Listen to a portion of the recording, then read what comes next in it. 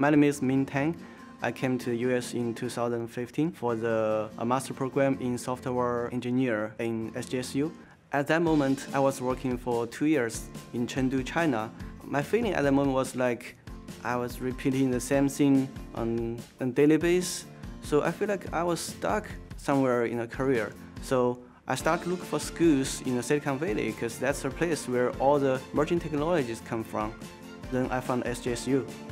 I'm currently working at a software company in the Silicon Valley as a senior software developer. Before attending this program, my goal was to work for companies where cloud computing is applied, where people deal with a big volume of requests. The courses I took actually helped me prepare for this position. That's why I got my current position right after graduation. The courses that I attend at SJSU exceed my expectation because the content that we have been taught are very relevant to what I'm doing every day. All the content that I mentioned in courses are the problems that the industry tries to resolve. And also the professor will always invite the guest speakers from the big companies around the Silicon Valley, like from Google, Facebook.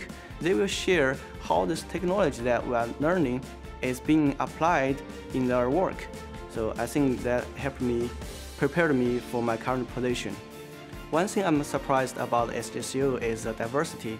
Diversity exists not only in the school, but on the campus. For example, I used to live in the international house where the students are from more than 25 countries.